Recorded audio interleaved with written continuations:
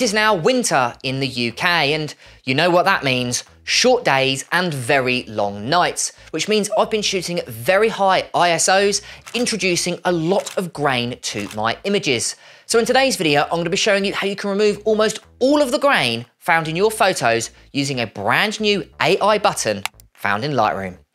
And I'm going to start right now.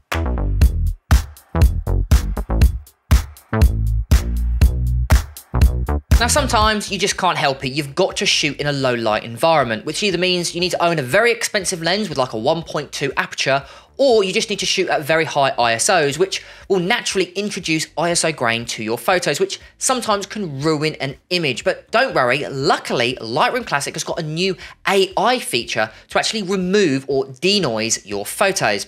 So let's go ahead and take this photo here as an example. If I go ahead and zoom in, you can see there is a lot of ISO grain and it's completely lost. It makes the photo look muddy, and doesn't matter what you do inside the details panel with noise reduction. As you can see, I've already played around. It just doesn't seem to reduce that much ISO grain. So what we can do, instead of using manual noise reduction, we're going to go ahead and use this button here, which is called De-Noise. I'm going to do is simply go ahead and click here, and it will open up with a new dialog box. Now this dialog box is brand new to Lightroom Classic, and basically it uses artificial intelligence to work out structures within your image and then removes ISO noise instead of using the manual sliders. And it's meant to be a lot better than the manual sliders.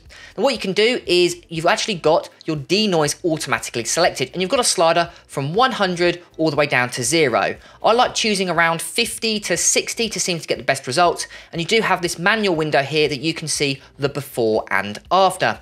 Now what it will do is it will also tell you an estimated time, because what it does, instead of it actually doing it to your original photo, it will create another DNG or another RAW file, and it will apply that to that particular photo. So it doesn't affect your original photo, it will actually create a duplicate photo and work on that instead. So all you will need to do, as you can see, it says 10 seconds here. I'm going to go ahead and click Enhance.